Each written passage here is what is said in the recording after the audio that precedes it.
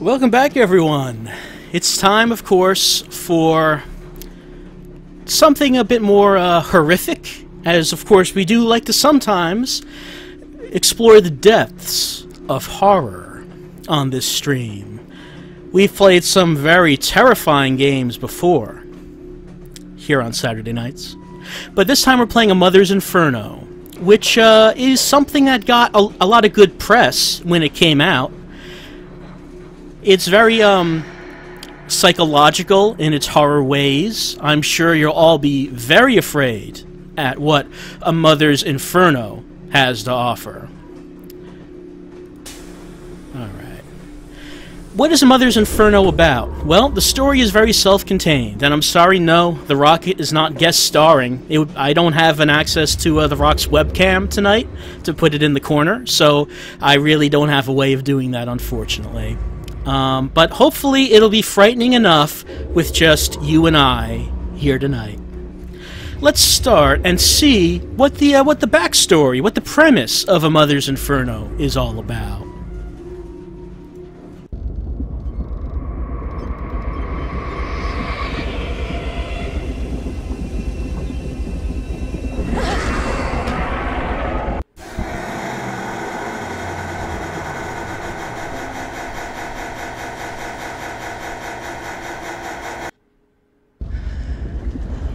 Oh no, our son has been taken away on this train.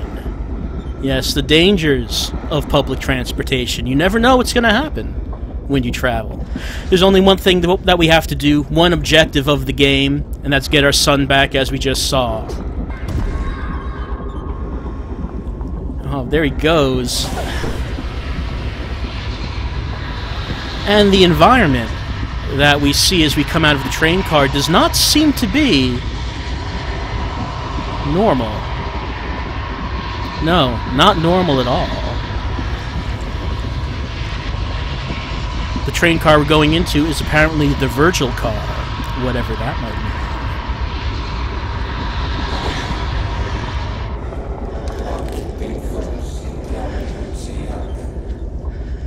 There might be danger ahead, so we take a shard of glass with us. That seems wise. We meet a friend who has only one request for us, and that is to cut off his head.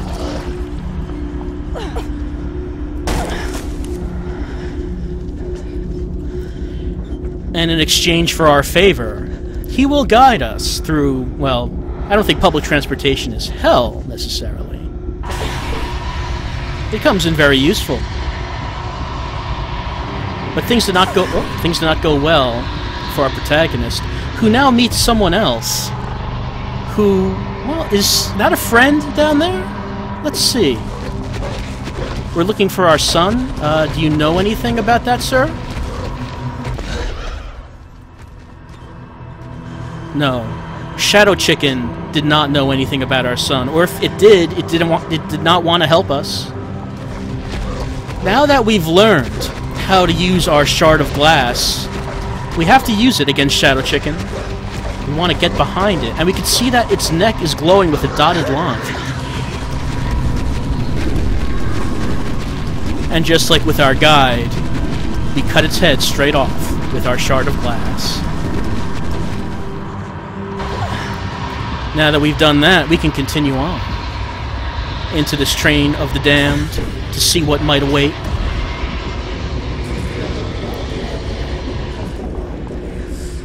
He says that he will take us across the River Styx, which apparently is that little puddle right there. That's apparently the River Styx, and he will help us. So we don't want to cut his head off this time. Apparently the River Styx does not damage him in any way, but I guess it would have killed us, perhaps. Who could say? Who could say what the reason is for anything that's happening on this train of the damned? And that's kind of hard to see, but I'm pretty sure that that's not how anatomy goes. I think that's incorrect.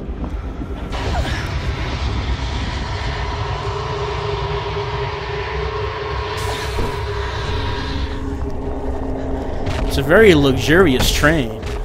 It gets a lot wider as we enter this car. It's first class up all the way.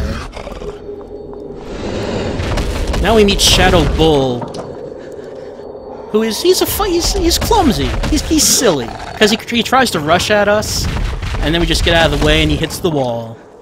He's a funny guy. It would have been nice to meet him under less urgent circumstances. But I mean, we do have to find our son, so we really don't have time for this. We may notice that there is a red heart on his back. So, let's get on that back and start slashing.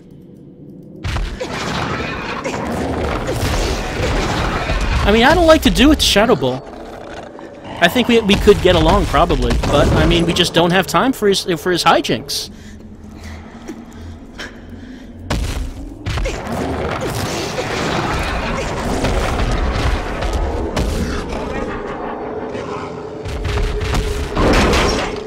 Shadow Bull's a tough one, though. We do have to do this a few times. I'm sorry if this is too frightening for some of you. I should have gave an age warning that this is very scary. It's very frightening, and this might not be appropriate for all viewers. This might give you nightmares, I have to admit. Oh, we did it. Shadow Bull blinks out of existence. Like he never was. Yes, if you intended to get a good night's sleep tonight, then you probably should stop watching. Because you won't get it. No, not after a Mother's Inferno. Only nightmares await you tonight when you go to bed. We're still going into the Virgil car, it seems. Oh, look at this car. It's very high. High ceilings. I like this train a lot. I've never ridden a train this large before. Oh, we've got another friend. What does he have to say? He wants us to descend into blindness. Because it's only through the darkness that we'll find our son. I can't argue with that logic. I'm sorry, I know that the Rock isn't here for us tonight, but we're just going to have to try to get through it without him. And now we plunge into darkness. We can't even see where we're going. Ah, now light. Some light. Oh, there's a full cathedral in this car. I don't know how they fit all this in here. Or why they would have made stained glass windows of our son. But obviously they are familiar with our son, so that's good. Maybe they can tell us something about where he went.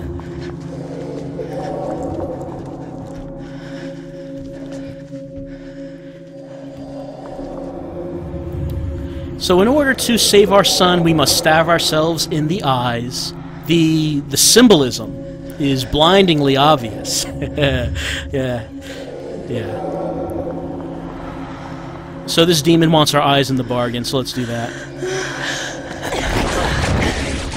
And again.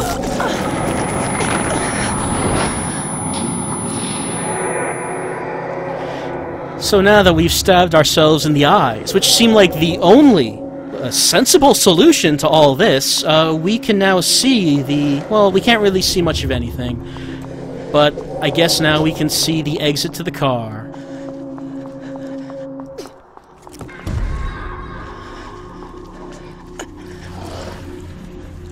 What terror might the next car contain? And hopefully we can find our son before the train reaches its destination. Hey, pal. Where are we even going, anyway? Who could say?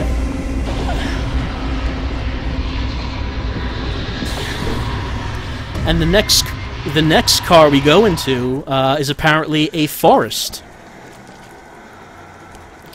Again, it's the latest in design of trains. The largest cars, the most comfort. You can fit an entire arboretum in one.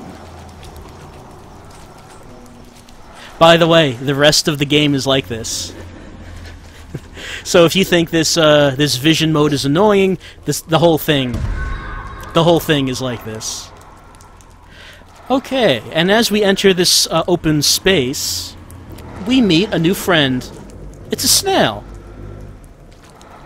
He's not trying to harm us. We could try to stab him, but nothing actually happens, because we need his help, after all. On the back of his shell is a handle. I'm going to grab that handle.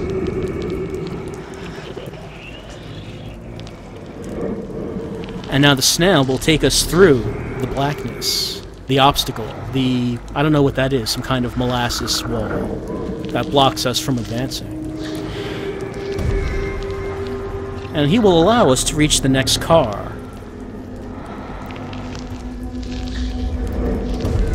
If you were curious, A Mother's Inferno was created by a group of students at the National Academy of Digital Interactive Entertainment in Denmark. If you wondered where this came from, this masterclass in psychological horror. So our snail friend has done his duty. He's helped us out, reach the next car. And where is this? I think that still says Virgil. I don't think that actually has changed.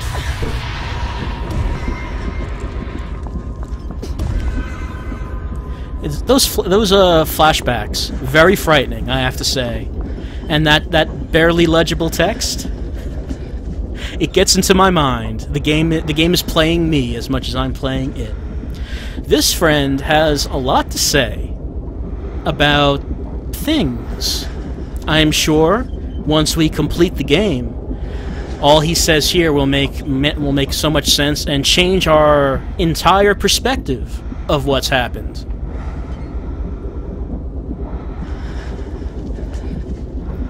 Unfortunately, we do have to get a move on. We do have to find our son. We don't have time to listen to him go on all day about justice incited. We have flashbacks to see.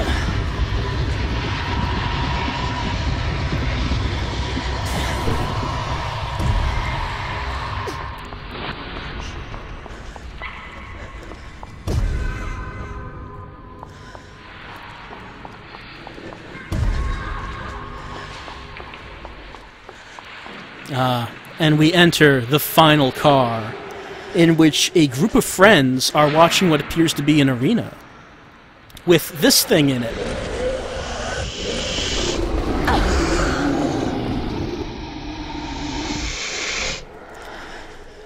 And that's what it does. So, we must do battle with whatever this is. How can we hurt it? Well, if we look at its back, there is a heart on the back of it. So, like with Shadow Bull, let's climb on the back there and start slashing away.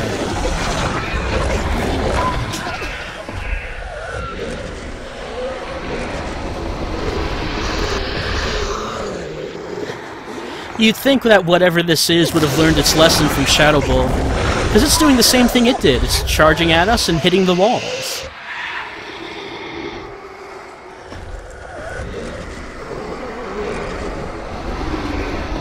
I mean, it's kind of adorable when it does that, but...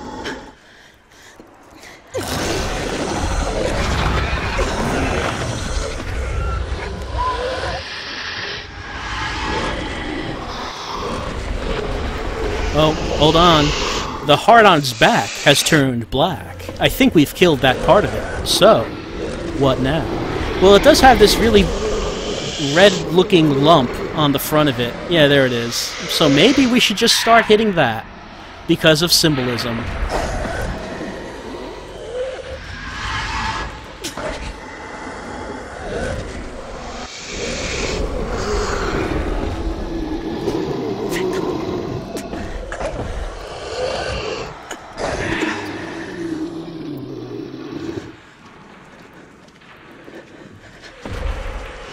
Man, this is so symbolic, and so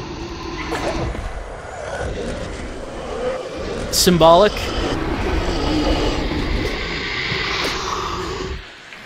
You know, I like the Silent Hill series, but something that kind of annoyed me about that series is how ever since then it seems like people think horror games have to have all this symbolism of ham-handed stuff, like, oh, the mother has guilt about killing her son, which is, I guess, what the game's about, so here we have this thing in which we are attacking a symbolism of symbols, and it's very frightening and getting under your skin because of that.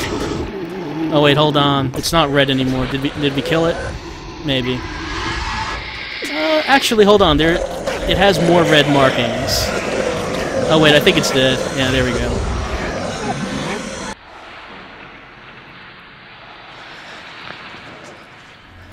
And now that's... Oh. Is that a duck? Was its head a duck?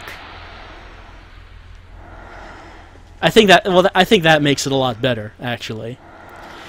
Oh, it's a metaphor for communism? Oh, I misread it completely. Okay, so now we go back out into the next car. And there's our... Oh, is our son. We defeated the evil symbol, and there is our son waiting for us. Let's go get him.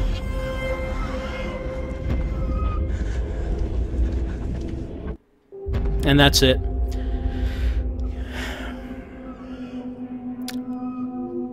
Credits. When this came out, I actually saw articles about it saying that this was actually a good game, and, you know, it really got under your skin and was effective at horror. And I'm thinking, what? This is, like, it's barely a step above Evil. You remember Evil, right? At least that was just made by probably one person. This was made by 17 students. I mean, I guess maybe I shouldn't trash a student project, but it's kind of dumb. So, yes, you probably should try not to remember Evil. What was the horror? Well, I mean, that's the thing. Because it is so psychological and tries to get into your mind, it opens up discussion about what the game was really about.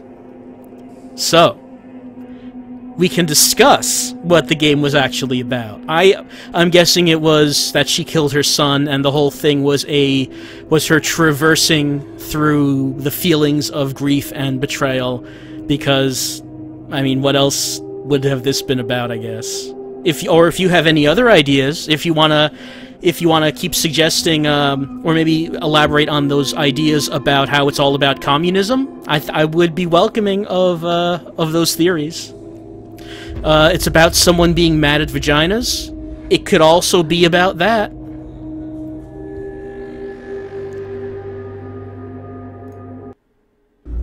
And we just go right back to the horror screen. I mean, the title screen. But maybe it should be the horror screen, because obviously this game's so full of horror. Maybe she had a miscarriage. I mean, that could possibly be something. Maybe something having to do with that. It's about Obama. Okay, yes. Why didn't I think about that? It was obviously all about Obama and the false flags operations that Obama and his cadre have been instigating against this great nation to take away our rights. That is what A Mother's Inferno was about the whole time. If Obama had never been elected, then this never would have happened. Yes, Obama funded her abortion. Thanks, Obama. It's about Obama by kids in Denmark. Hey, kids in Denmark can be political. They can do that. Oh, it's about guilt for not including The Rock. That could be. I do feel very guilty that The Rock was not able to sit in on this. So, that was just a little short thing that I thought we could do on the stream tonight. A Mother's Inferno. What was this? I don't know. But if you want to play it, it's free. You can Google search it and see it for yourself. Though I don't think there's really anything else to the game besides what we just saw here. That was pretty short, though. So, that's it for A Mother's Inferno. Again, gonna take a break for a few minutes. Next time, in a few minutes, I guess that counts as next time, we're going to be doing another short little thing, though completely different from A Mother's Inferno. So I'll see you in a few.